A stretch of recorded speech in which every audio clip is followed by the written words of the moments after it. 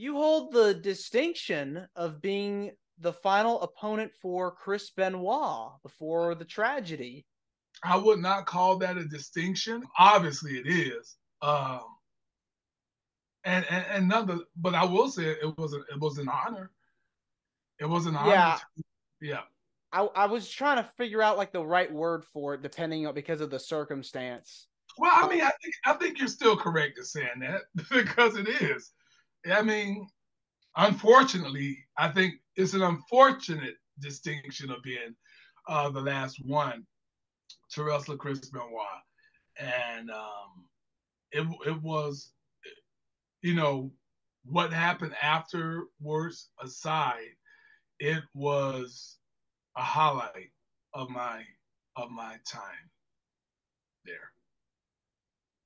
What was kind of going through your mind that day, that you got to wrestle him, and then later that week when you hear the news, because that was just devastating. It Yeah, shocked the whole locker room. well, it was devastating to me because I had formed a great um, bond and friendship with Chris. And by no means on the level of Chavo Guerrero or Eddie or not like that. Obviously, those guys had been there, but Chris came over to ECW, and he's going to take me under his wing. That's why, initially he didn't want to come. He felt, like he was big, like a lot of them did. I don't know, it's a demotion or whatever. Like, nah, bro. And he said that he wanted to come over and he wanted to help elevate me. And so we formed a bond. I remember when I saw the photos of the aftermath of the things that happened.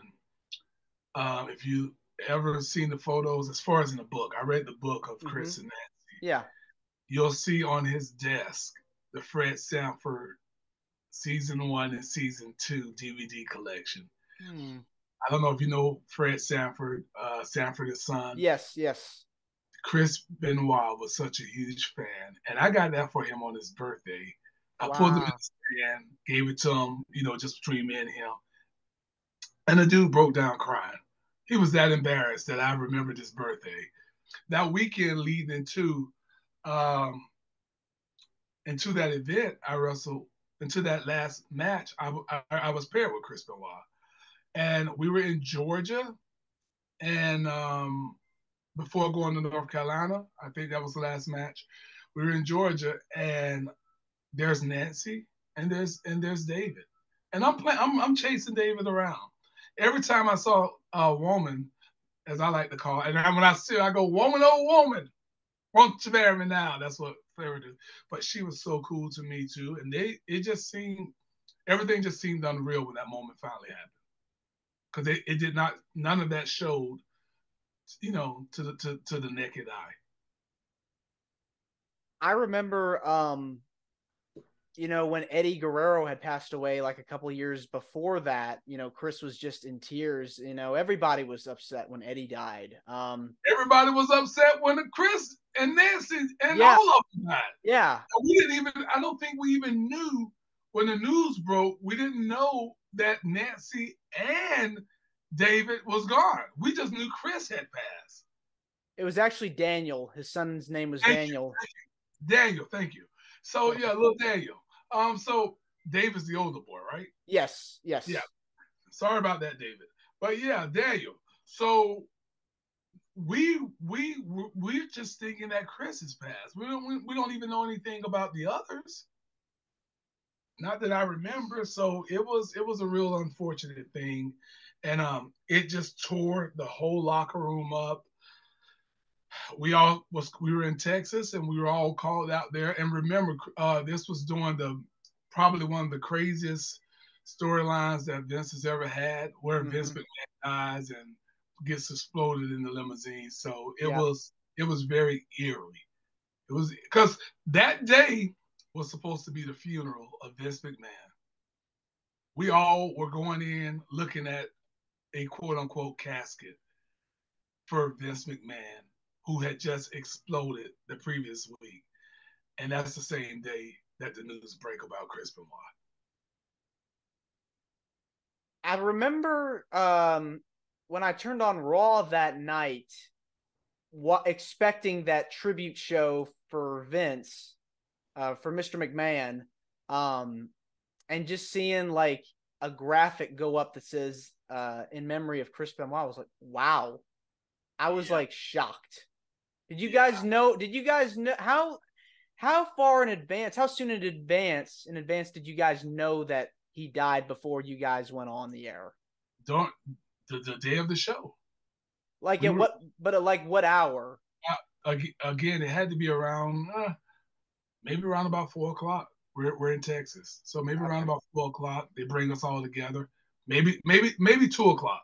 Maybe might be more accurate. That's when the news had broke, and we all they gathered us all together. And we had a meeting, and they broke the news. Because that show was supposed to be, you know, full of people, and they just closed down the whole arena just to hold the tribute show. Exactly. The reason they went black, as you were referring to, that's what I called it, going black. With everything that they had planned, with all the people that they had, you know, the reason being is because it was such an emotional time, Stanley. And out of respect to the talent that Benoit was, they gave everyone the opportunity to leave, stay or leave. I mean, you know, it was that challenging. So a lot of people left, and because they Vince had made the determination that it will be a Chris Benoit tribute show, and obviously when more things came to light, the very next day, I believe on ECW, that's when, you know, and certainly on SmackDown, I remember it. You know, Vince acknowledged that all things would be pulled due to the lack of information, that his name would never be mentioned again on that programming. Unbelievable. Yeah. It's just sad to hear that. And sad to hear about everything that went down. That just horrifying. Horrifying.